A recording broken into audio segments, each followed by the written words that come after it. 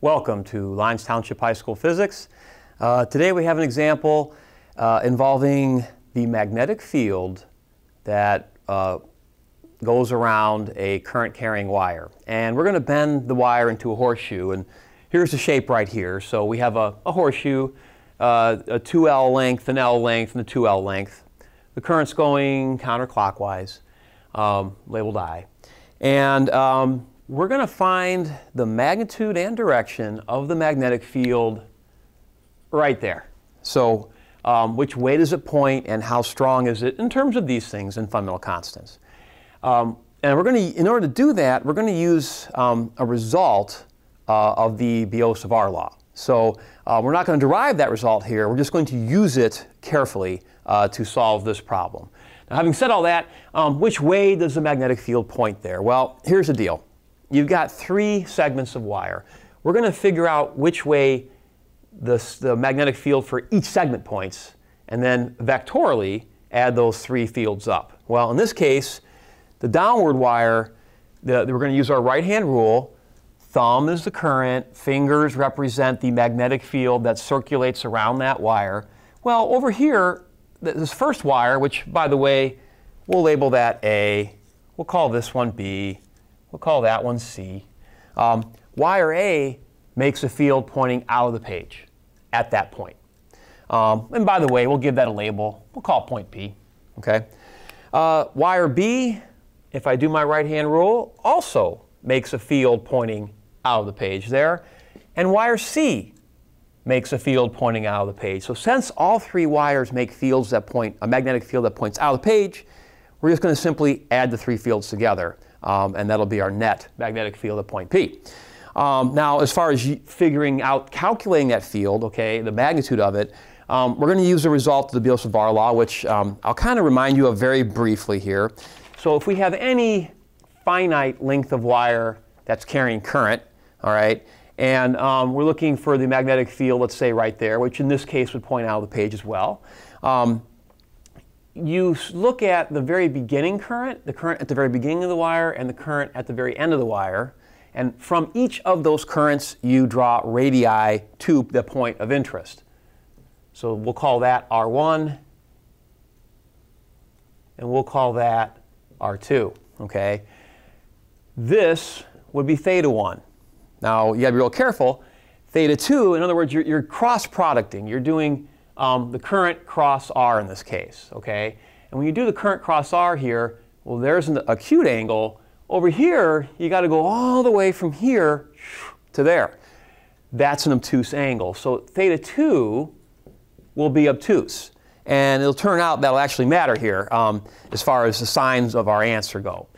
The result we've got in class is B for this finite length of wire is mu naught I over 4 pi A being the perpendicular distance from the wire to that point P, times cosine of theta 1 minus cosine of theta 2. So that's the result we got in class. So we're going to use that result here very carefully. Notice that theta 2 is obtuse. Okay? Cosine of that angle is negative. And in this equation, you would have minus a negative, which would actually turn into a positive. So that's going to come into play here a little bit. So I'm going to erase this now, but that's the result that we're using from class. Okay? Now, as far as this problem goes, I hope you'll note that the magnetic field created by A, which is, again, out of the page, and the magnetic field created by C, which is out of the page, are going to be equal in magnitude. It's the same length of wire, the same distance away from point P at all points. So basically, I'm going to find the magnetic field created by A. I'm going to double it. That'll be A plus C. And then onto that, I will add B in a moment. Okay? So we're going to start with the magnetic field created by segment A. Okay, so that's mu naught I over 4 pi. Now, what's A in this case? Well, A is the perpendicular distance from the wire to point P, which is half of that length. So that's L over 2. And then we've got cosine theta 1 minus cosine theta 2. So the only other thing you got to do here is figure out, well, what's theta 1, what's theta 2. Well, the first current is right there. That's the beginning of this current. That angle is 90 degrees. So theta 1 is 90 degrees, and cosine of 90 is 0. Okay. Theta 2. Okay. Well, here is R2. Okay. Here's the last current. There's our radius. There is our angle, which is obtuse. Okay. Now, we're going to get an exact answer here. We're not going to pull a calculator out. So I need to figure out the cosine of theta 2 without actually knowing the angle itself. Well, I will start with this. The cosine of that angle is going to be negative. The magnitude of that cosine of that angle is going to equal the magnitude of the cosine of this angle. Okay, so I'm going to find the cosine of that angle and just slap a negative in front of it. The cosine of this angle, if I look at this right triangle, is just adjacent over hypotenuse. The adjacent is 2L. What's the hypotenuse? Well, this leg over here is L over 2. I'm just going to do Pythagorean theorem. So R squared, in this case I'll call R2 squared, is equal to the square root of 2L quantity squared plus L over 2 quantity squared. So that becomes 4L squared plus L squared over 4. Common denominator would be 4 on the bottom. That becomes 16L squared over 4 plus 1L squared over 4. That gives you root 17L squared over 4. You can pull out in the L squared and the 4, and this equals L over 2 root 17. So that's our hypotenuse, okay? And we're going to use that actually quite a bit here. So cosine of this angle is simply the adjacent over the hypotenuse, so 2L over that, okay? So cosine of theta 2 is negative 2L over L over 2 root 17, okay, which reduces down to, well, the L's drop out, this 2 goes up there, you get negative 4 over root 17. So what we have left is B sub A equals, and now we're mostly in math class at this point, we got mu naught I over 4 pi L over 2 times cosine of the first angle is 0 minus negative 4 over root 17. Now we can do a little more canceling here. I'll go switch colors. So that 4 and that 4 drop out. That 2 goes to the numerator, and you get BA equals 2 mu naught I over pi root 17, and there's still an L down there. Okay, so that is the magnetic field created by just segment A. Okay, which is also going to equal the magnetic field created by segment C. So I can put this equals B sub C as well. Okay, so all I got to do now is find B of segment B. Okay, which is going to be less because not only is that segment shorter, it's also further away. So I'll do that separate. I'll do that up here. So I'll resketch that. Here's segment B, current going that way. Okay, here's our point. Our point, A in this case, the perpendicular distance, well, that's 2L. Okay, our current starts over here and ends over there. Okay, so this is R1, and this is R2. Now notice for all the radii I'm drawing them from the current that's making the field to the point that I'm interested in.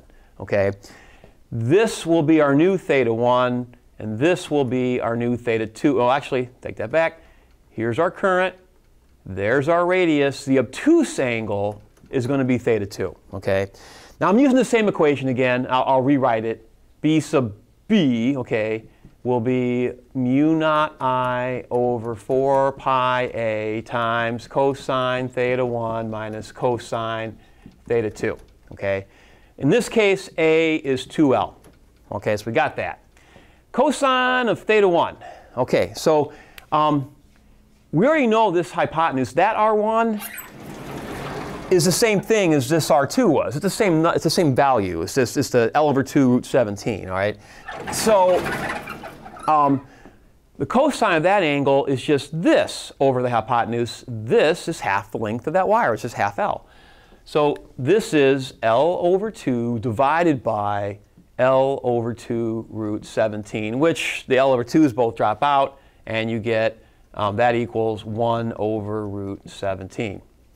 How about theta 2? What's the cosine of theta 2? Well, theta 2 is simply the supplement of theta 1. So cosine of theta 2 is going to be the same value but negative. So this is negative 1 over root 17. So we pretty much have it. B sub b is mu naught I over 4 pi, A in this case is 2L, okay, times, you get 1 over root 17 minus negative 1 over root 17. All right, so now we're in math class again. This turns into 2 over root 17. That 2 up there and this 2 down there will drop out. And you get B sub b is mu naught I over, still got our 4 pi, okay. That 2 and that 2 drop out, and you got your root 17 down there, okay. The only thing left to do is add these together, all right. So I will do that. I might have room here. All right. So the total magnetic field is BA plus BC. So 2 of those. So 2 of these will make that into a 4.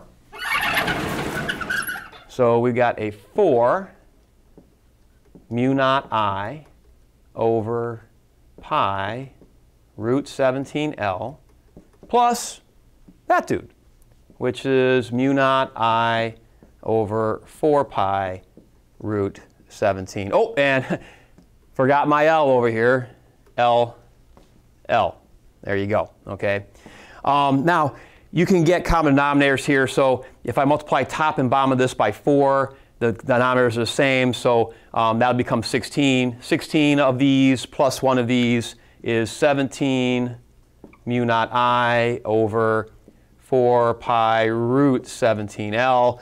And your math teacher would be very, very happy with you if you said, hey man, I got a 17 up there, root 17 down there, I'll reduce that. And your total magnetic field becomes root 17 mu naught I over 4 pi L. And that is our final answer. So again, we're using the result of the Biot-Savart Law to come up with a numerical answer. And at this point, if I gave you numbers for I and L, you get an actual value in your calculator. But to get a result for what is